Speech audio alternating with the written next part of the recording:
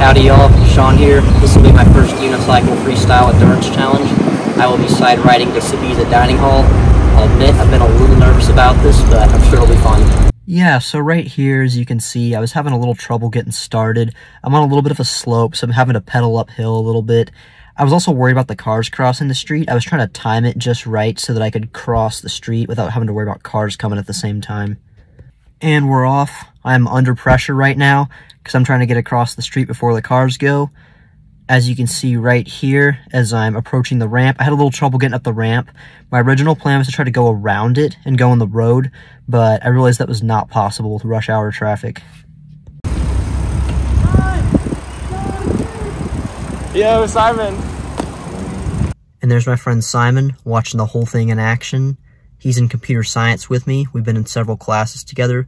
We also all lived in the dorms freshman year in Mosher Hall, including Brandon, who's here filming me. Alright, so I did a brief warm-up before, about to get going. Had to restart because the car kind of cut us off, but I'm gonna try again here. Here goes nothing. Yeah, so right there, when there was a cut in the video, that was because a car drove in front of the camera, and Brandon really wanted to get it in one take without a car coming in front of the screen, so we decided to start over. Alright, so we started over, and now I'm going to embark on my almost 16-minute journey to Sbisa Dining Hall.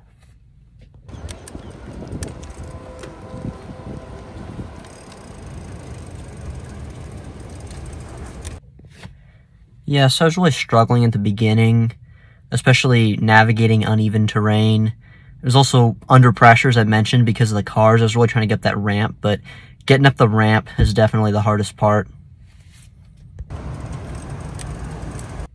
And I was a bit worried right here because it's a really narrow walkway, and I was just trying not to crash into the wall or a light post or the Veo bike sitting in the middle of the walkway right there.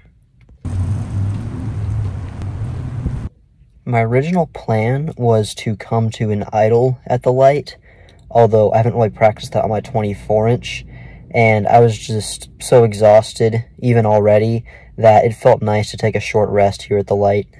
It's so wet in the lake. That sucks I was not getting any good runs. I got way better run on the first take. That's how it is sometimes. I'm so worn out. Doing 20-30 reps in the garage is nothing worth doing out here. And here I am crossing University Drive. I was a little worried I wouldn't make it in time for the crossing light, but thankfully I made it in time before the light turned green.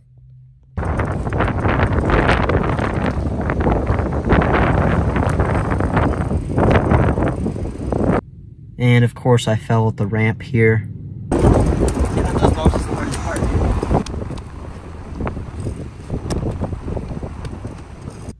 Okay, this trail was all on a slight incline, and I've practiced going uphill my 24-inch a little bit, but I was so worn out by now that it was still hard.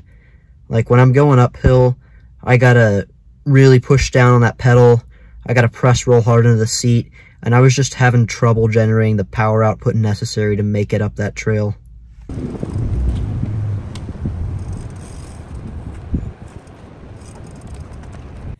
Yeah, so I struggled a bit here. I did have some nice, long, relaxed runs later on when I made it to a flat sidewalk, but that's a ways off. This was an intense struggle here. Those cracks in the sidewalk kept getting me.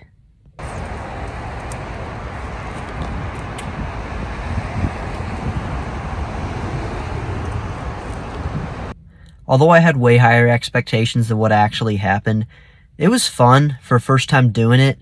Definitely would like to do this again, and of course as I do it more, then my stamina will improve. I'll be better at handling these less than ideal situations where I'm navigating cracks in the sidewalk or bumps I have to go up or ramps. Okay, finally we got a little bit of somewhat flat ground here, but it was short-lived as I quickly had to go uphill again.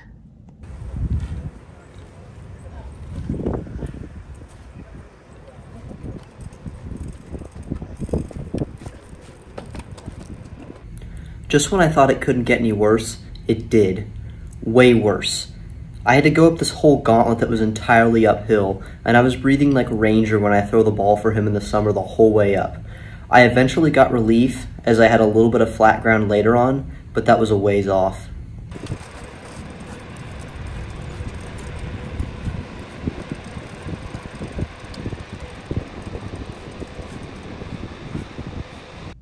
And for anyone who is not familiar with the trick, side ride is generally easier to go in a circle.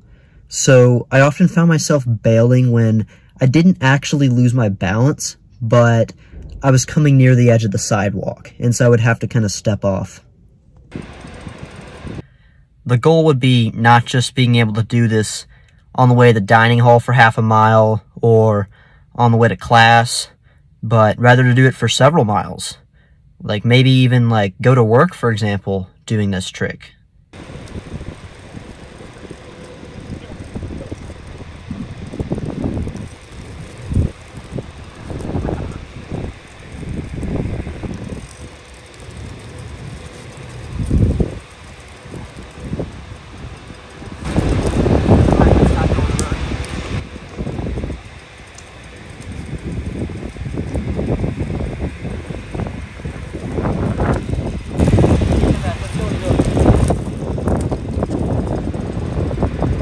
Here I decided to go on the road because it was getting out of hand. I kept having to bail because I was coming near the edge of the sidewalk.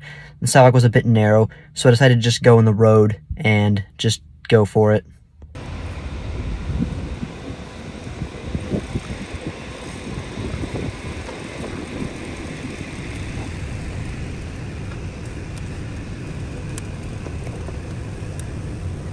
The hill was even steeper at this point, so I was having a lot of short runs and just bending over in exhaustion, but I didn't quit. I kept going. I believed I would make it to the end, and I did. Another note is that the goal would be to just have extremely good control overall, so switching between forwards, backwards, idling. I've been working on the backwards some, and that's been coming along, not at a point yet of trying that on my 24-inch, and then the idling and riding, I can switch between idling and riding on my 20-inch, but I have not worked on that on my 24. It is definitely easier to go from idling to riding than it is from riding to idling. Also would be great to learn this on my other side.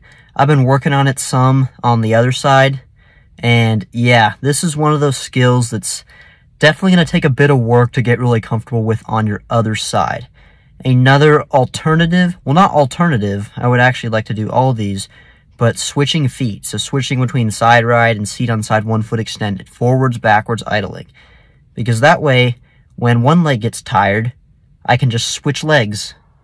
And of course, I'd like to be able to do that on both sides. So if, you know, one side needs a break while I'm doing side ride, but maybe I don't want to switch to seat on side 1 foot extended, I just switch to side ride on my other foot. Now, that might require me to step down and get back on the unicycle, but it would still be cool to be able to do that.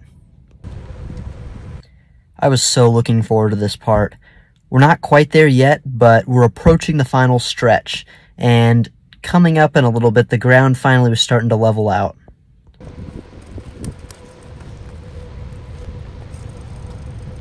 Some unicyclists call themselves distance riders. Some say they're into freestyle. I'm a distance freestyler. Well, that's what I aspire to be. I'm working on it. So right here, I just kind of locked in. I felt good. This wasn't really that long of a run for me. I've done way longer runs when I'm practicing in the garage or even over at the athletic complex in my hometown. But this felt good here. When I stepped off, I think I actually bailed because of the grass. I wasn't really too exhausted there, but the ground was pretty level, so if I didn't have to worry about bailing from the grass, probably could have kept going a ways.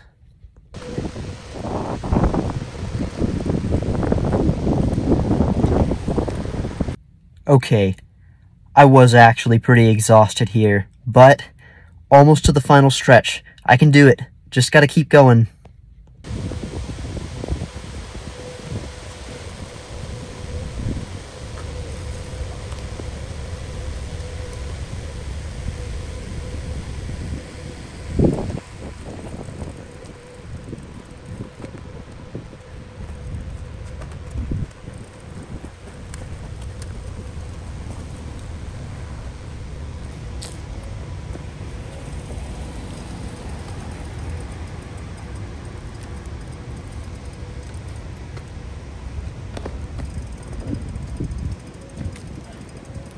Almost made it down the ramp. Ramps are tricky.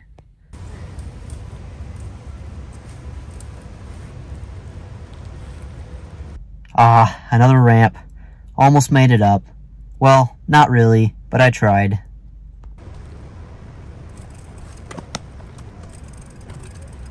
Getting really tired, but I'm so close to the end.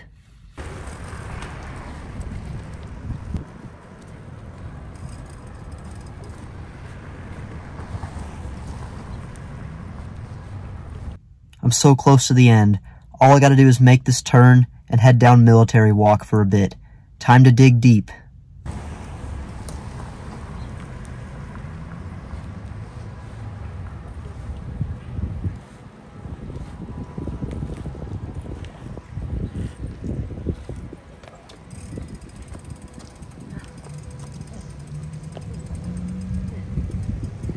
I am at the final stretch. Although bricks isn't the most ideal surface for riding on, the terrain is starting to level out, which was nice. Dig deep is exactly what I was telling myself in this moment. I was hoping to make it down Military Walk in one go. I didn't quite do that. I was so exhausted, but it was a good effort. Big thanks to Brandon for filming. As I'm arriving at the end, I'm looking forward to enjoying a nice big dinner and replenishing that energy I just expended.